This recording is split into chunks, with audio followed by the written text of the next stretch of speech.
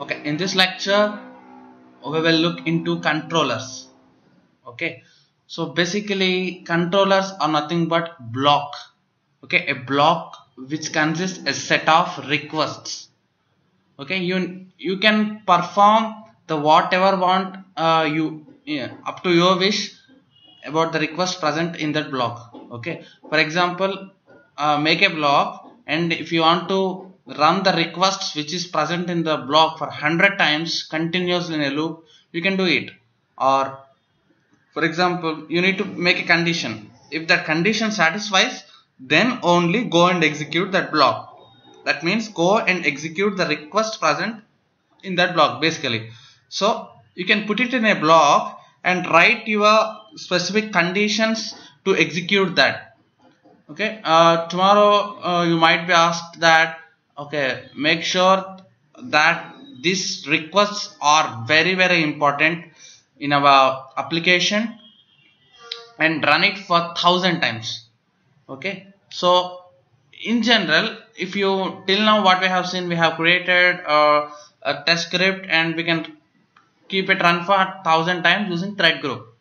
But scenario here is I want to run only those particular requests for 1000 times. Okay, just example I am telling. So what you will do, you just need to put those requests in a block which we say as a controller. There are multiple controllers available for Apache Jmeter. Let's check one by one. This was a basic concept of controllers and usage of it in Jmeter. Basically you can customize those based upon your requirements, right?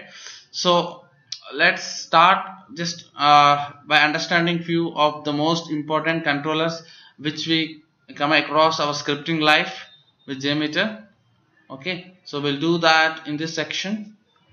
So for that we'll just go to any site here, Mercury. Yeah, okay, I need to start the server, right? Without starting the proxy server, there's no point in hitting the URL there.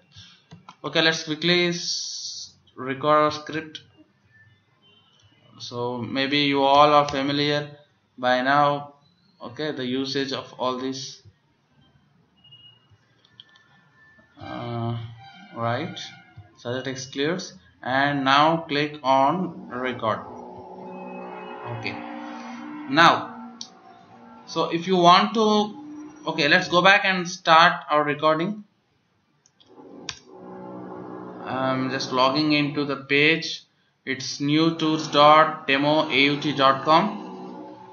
okay, so credentials I provide you here is test, password test. Okay, so we can sign in successfully. Okay, so once signed in, these are the two links which we are interested, okay, to put in controller. Okay, let's see that later. I'm just clicking on cruises to know what all cruises available for me, and I'm clicking on car rentals. Okay, that's it. So we are just done with that, or let's click on hotels. Maybe this site is not appropriate, at least this page what we are looking. Flights, let's click. Right, again we just reach the same page. Okay, done. Let's log out. Okay, now these are the records, recorded cruise and under construction. Okay, let me just run a basic run before we start putting something. Let's copy, create a thread group and paste down all those. Okay, so let's put a listener and see how it's running before we start talking about view results tree. Okay, done. So let me run this. Okay, so this is controller.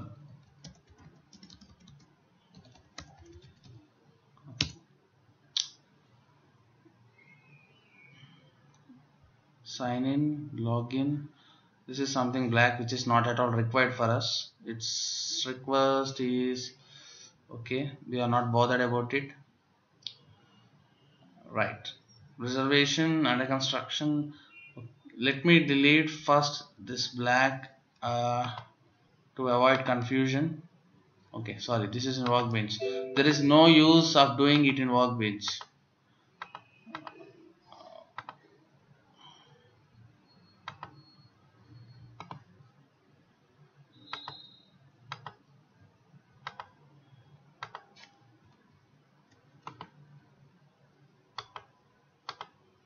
Right, cruise, and then let me delete this construction as well. We just start with base 2 elements: reservation, cruise, login.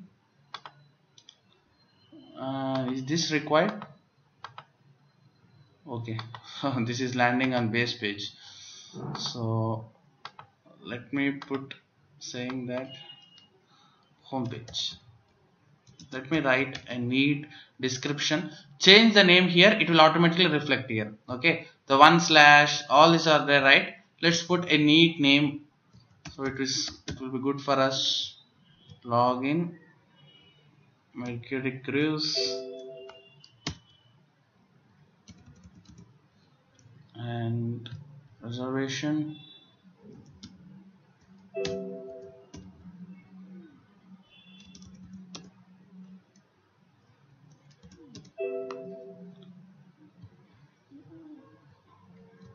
Sign off.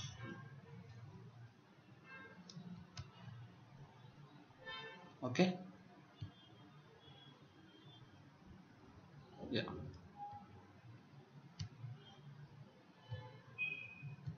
So it's done. Let's run it one more time and let's confirm.